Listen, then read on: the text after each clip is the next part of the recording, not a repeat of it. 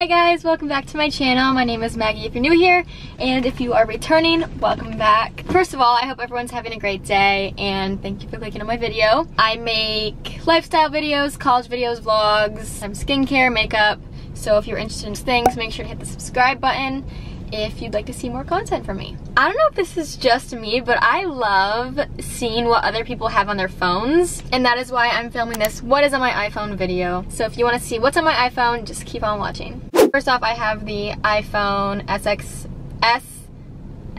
Max. I don't know, it's one of the huge ones. I love my phone, works great for me. But yeah, let's get right on into it. I'm going to start screen recording right now and throw up my phone on the screen.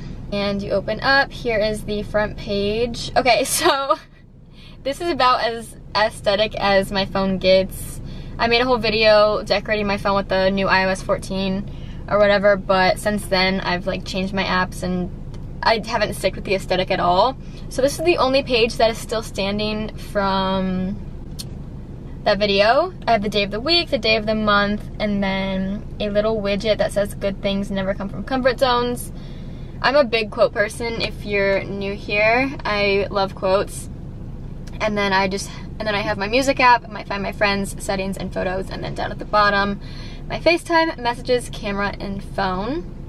And then, okay, here's where you just lose the whole theme of the aesthetic. So you swipe the page, and the cool widget smiths are gone that I customize on the apps, and then I just have a folder with my socials and then a folder with things that I pretty much use every day. So on my socials, I have my Instagram, my Snapchat, my Visco, Twitter, which I never go on, Facebook, and TikTok. I'm so curious, am I the only one who has like a pattern of socials that you go on before bed?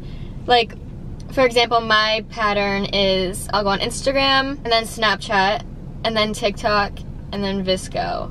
And then I shut my phone up and go to bed, and it's like the same pattern every single night. Is that just me? Am I the only one that has a pattern like that? So then I have my everyday apps. So I have my Bank of America app, Mail, Safari, Starbucks Notes, Amazon, Waze, and Venmo. I love this app that you can get with Widgetsmith where it puts a quote on your screen and it changes every few hours throughout the day. So, like I said, I'm such a quote person, so I love reading those. And then obviously my wallpaper is pretty hard to miss. It's just a great reminder, and sometimes you have to be stern with yourself and make yourself remember to get it done, you know? And then the next page, there's another Widgetsmith with a quote that says, "We cannot become what we want by remaining what we are." And I love that. I have my school folder, and this has Passport. Passport is what like they use on campus for parking. Socratic, if you know, you know. That's all I'm gonna say about Socratic. Outlook, that's my school email. GroupMe for classes. Resident Portal, that's what my apartment complex uses. And then MathWay, it just helps with math. It's kind of like a calculator. Gmail, Canvas, and then my UCF mobile. In my editing folder, I have Tezza, which is great for filters. Preview, which I haven't used in a while, but essentially it like shows you how your feed is going to look when you get ready to go post a photo. Unfold, that's a cool collage app. DJI Go 4, that is for my drone. Lightroom I'll sometimes use. It's nice because you can like go into the individual colors and like really get down in the nitty-gritty with Lightroom. Widgetsmith, that is for the iOS 14 update. Afterlight, Dazcam is pretty cool. It's just more filters. Retouch, this one's cool because you can like delete something in the background. Like let's say you're taking a picture outside and there's a fire hydrant behind you. You can like hover over the fire hydrant and it just deletes it out of the picture. It's pretty cool. And then my YouTube, I have Fonto, which is what I use to sometimes edit thumbnails. I have YouTube Back Studio, and then PhotoGrid.